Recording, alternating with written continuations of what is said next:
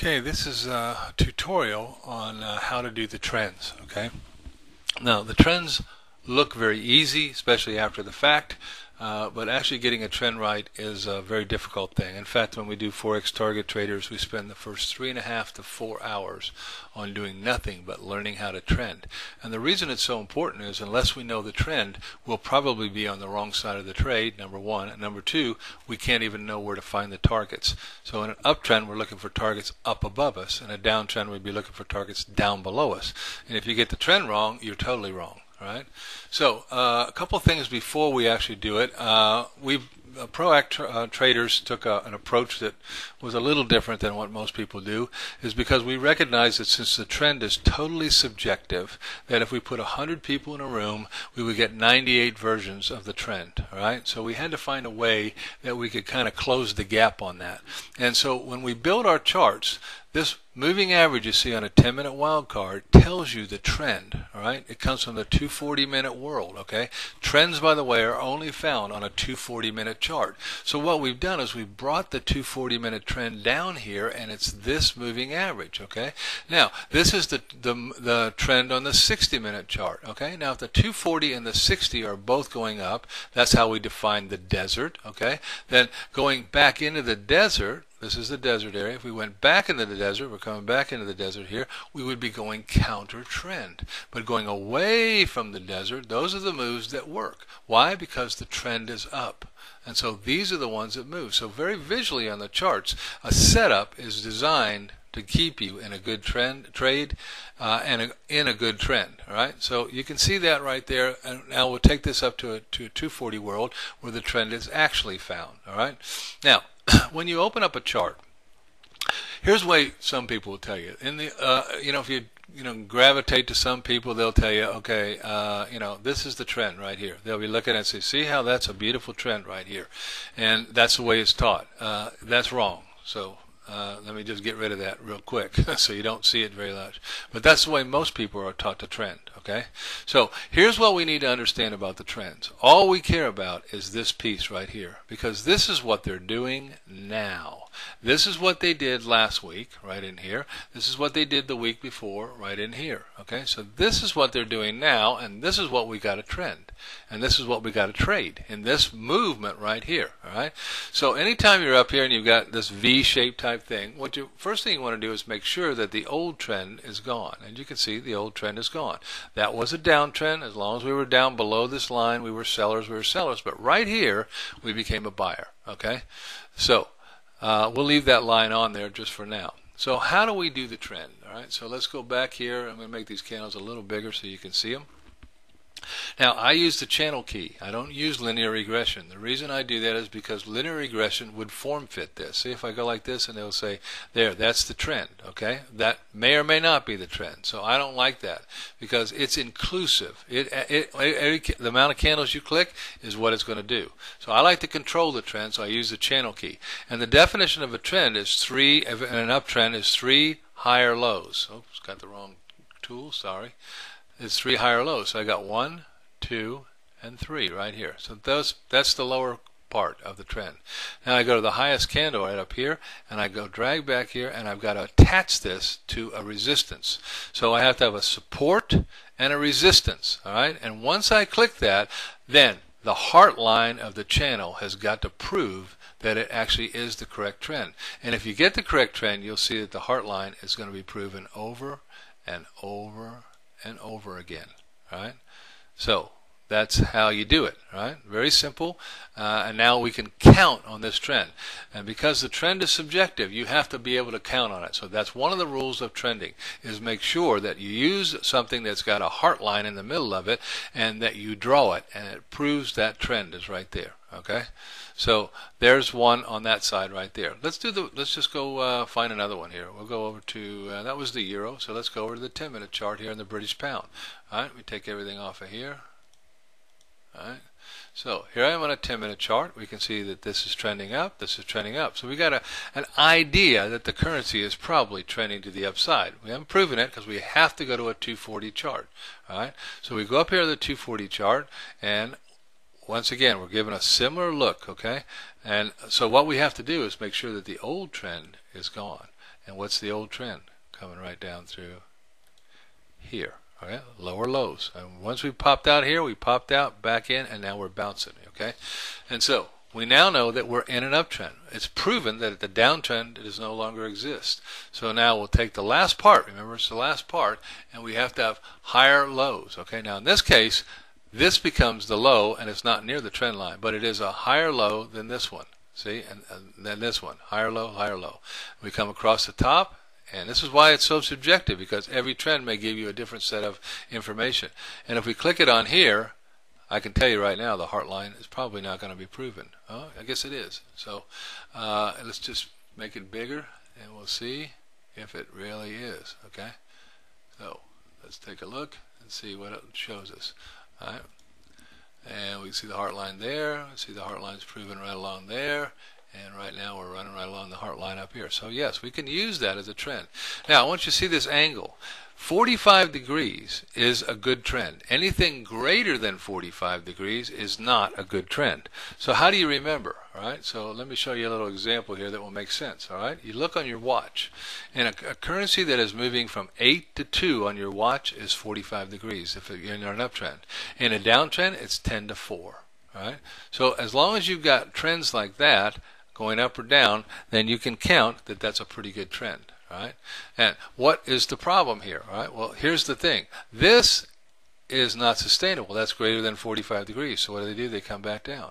That's the greater than 45 degrees down, and so then they come back up. That's greater than 45 degrees. So when we come back down here and we do this, guess what? There's the 45 degrees. So these moves that are up, down, and down are greater than 45 degrees. That's why they cannot sustain those moves. All right. So it's very, very important that as you look and you see you're at the top of a trend and you've got something that's greater than 45 degrees, it's not going to stay there. It's going to come back down, or it's going to go sideways, one or the other. All right. Let's take a look and do another one here. Let's go over to the dollar CAD here. Okay. Now we can see that the moving averages on the 10-minute chart are going down. So we got a hint that we're probably going down.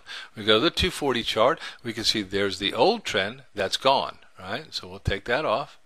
We can see that we're out of that. So now what are we doing? We're doing this trend to the downside. So how do we do it? Once again, we're coming across here. Now this is going to be an interesting one. I'm glad this is happening. You see, if I connect these right like this, like that, okay, you can immediately see something. Okay, that's too steep. Right. Now I've taken the top, and that's too steep, going down to the second spot right here. So that tells me that trend is not correct. So what is the trend? I won't use the top. They've adjusted this, and now if we go from here to here, and we go out to here, and we come over to there, let's see, and it looks pretty good. Okay, 45 degrees, so we're fine. And you can see the heart line is proven right here, and the heart line is being proven right here. It came short of it up here. Okay, but if we move this up to here, as you can see, then we wouldn't have any heart line at all. So that's how we can prove that that's a good trend. All right. So they adjusted the trend because it was too steep immediately going down. All right. And that's quite often, especially during the beginning of the week, they will have to adjust them to get them into 45-degree angles. Okay. All right. So now we can see up on the 240 chart that in the big picture, this is a down move in a big uptrend. Okay. But we can't. But down on the 240, as we looked on the down on the 10-minute chart, that 240 chart, that 240 was telling us, see how it's running right along the trend line here? See how it's going down? They're very close to each other. See that? Once again, here's the desert. We need to be going away from the desert, and that means that we have a very high statistical probability of a great trade. And of course, you can see that right here. I mean, this is how do you like that one? There's a great one for a 1, 2, 3, almost 4, almost 115 pips there. Great trade to the downside. Okay. All right, knowing the trend, because you would have done that before this move, you can see it comes from way back over here, you would have known you're only a seller. In a downtrend, you're only a seller. In an uptrend, you're only a buyer. Okay. Now, when you become an advanced trader, you can do both of them. Okay. But how long does that take? Probably 3 years. So, put it on your schedule not to do that for another 3 years. All right, let's go over to the Swissy and see what we got here. Once again, we got a very similar. This is going down, okay? So, we got a hint that we might be going down. We go up to the 240 chart, and we can see that we need to make sure that the old trend is gone, the one that was going up. So let's market there. You see we came down here, we hooked back up, and now we're going to the downside. All right. So now we'll put the trend on to the downside, and we can see right here if we go like this across there, we are making lower highs, and that becomes the trend. And you say, well, how did you know to do that? Why didn't you do this? Because if I did this, it's too steep. See, that's too steep. It's almost standing up. Right? So I know I can't do that. So I know to go across these two tops, find the bottom, and attach this to a support and a resistance. Support and resistance. Trends are not, they have to be attached to a support or a resistance, okay? And it'll take you a while, because initially you'll probably go in for this one. You'll go, okay, that's good. I want that one right there. And then, of course, you see that then you're outside the trend here. That's because you didn't have it right, all right? So it's very important that you get this right, all right? Let's do another one, all right? Let's go to the yen, okay? The yen's kind of a yucky place right now because it's just had an intervention. So we'll leave that alone because that's not really good. So let's go to the Aussie. Here we are on a 10-minute chart, and you can see that we're trending up on a 10-minute world. So let's see what happens when we go up to the 240 world, okay? Now, make sure that the old trend is gone, all right? There's the downtrend. This is where we broke out. We're good to go. We're going to the upside, all right? So remember, we only care about this last piece. So we're going across here, and we're going to go across here to that second piece right there, up to the highest candle, and we got to attach this to a support or a resistance. Here we go. Let's make these bigger so you can see it. Right? Nice and big. Right? So remember, this is attached to here, support and resistance. Do they know where the heart line is? Do they know where the heart line is? Do they know where the heart line is? Do they know where the heart line is? Yes, they do. So I can count on that trend. Notice I didn't try to include these right here. Don't be inclusive of it, okay? Just use what the market is showing you, and you'll find that you've got it pretty well. All right? Actually, I should redo that. I might need to be inclusive on that one. Hold on. Now that I made the candles bigger, I don't know. I actually need to go across this one right here and then go up to there. All right, so that's even better, right? Once again, notice how the heart line is proven.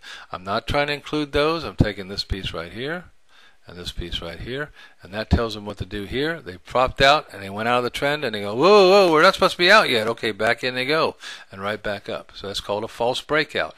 All right. Now most people will try to tell you to include that. You don't want to be inclusive, otherwise you'll never see a breakout. All right. Let's do one that goes from an up move to a down move. Okay, so let's see. I think the euro yen will do that for us. All right, so let's go up to the 240 chart, and we can see, yeah, there's the old trend. Okay, so here's the old trend on here. Right? You can see how I had it here from here to here. Notice how the heart line gets proven over and over again. Okay, so as long as we're in this down move right here, we're a seller. We're a seller. And over here is where we're trying to sell again, and guess what? We don't. We bounce out. Okay. So now, see, if we took it from here to here, and we don't care about that, don't try to include that. This line right here does just fine right there, and that gives us the point down here where we'll see the breakout and know we're no longer a seller. That's a very important piece of information. Okay. So at this point here, then we would start the process of going to the upside. All right, we can see I have 1, 2, 3, going up to the highest wick, and I've got to attach this to a support, or in this case a resistance. All right, so if I go down here, I don't have any support or resistance because I don't have 2 to the left and 2 to the right, so I've got to go all the way up to here. All right, now we've just barely gotten to the heart line here. Okay, so we can see that there's still lots of up move here, because inside this area, let me make it big so you can see, there are no resistances. Remember, a resistance is one candle that sticks up with 2 to the left and 2 to the right. Okay, and we got lots of places where we have 1 candle and 2 to the right, but we only have 1 on the left. See, we don't have 2 of these lower here. All right, so that can't be it. We go down to this one right here. There's only 1 lower. Okay, then this one's higher, so that can't be it. Go down to this one. There's only 1 lower. Then this is higher, so that can't be it. So the only resistance and the only support are these right here. All right, so make sure you notice that, because that's a big deal right there. If you miss that, you're going to try to form fit it. All right? And that's why you'll miss this move right here. Because see what most people would do, they would do this. Okay, oh, I see what it's doing. Let me redraw it here. And they won't use rules. They'll just say, I'm just going to Coca-Cola at the bottom, and it looks like it's going right across, right along in here. Okay, there's the trend. And see, then they missed this move here, and they don't understand why. Well, because they had the trend wrong. That's why. See? So always make sure a trend has to be anchored going up by a support and a resistance, going down by a resistance and a support. All right. So that should help you a little bit, hopefully. For us, it's very simple when we get these breakouts right in here. I'll just scroll back here. So see, right here, we now know that we're probably that could have been a false breakout, but when it breaks back out again, we now know that we're going to the upside. So for us, we just simply click the HSI, and that'll give us targets to trade to. Right, and we can see these targets ahead of time before they ever happen. So we now know that if we break here, our next target is the R5. And boom, right up to it. Right? And if we go and we break to the next one, we're going up to this one right here. Will we get there? I don't know. It's pretty far away, but let's see. Oh, gee, went right to it. Wonder if they knew it. See how easy that becomes? You can keep this very, very simple. One of the secrets of trading, folks, is keep it simple and not get it complicated. Most traders, when they're trading, think that they need more, and the reality is you need less. Right? Especially when you're struggling. If you're struggling, your brain is saying you're not getting it. You need a new trainer. You need more education. You need to download another ebook. You need to go into some other class. You need to learn a whole new technique. You need to, and none of that is true. Okay? You need to concentrate on what works, and it's very simple. Find the trend, trade with the trend, wait for your trade setup in the trend, and trade to a target, and quit scalping. Very simple. All right. Hope that helps everybody, and we'll talk with you soon.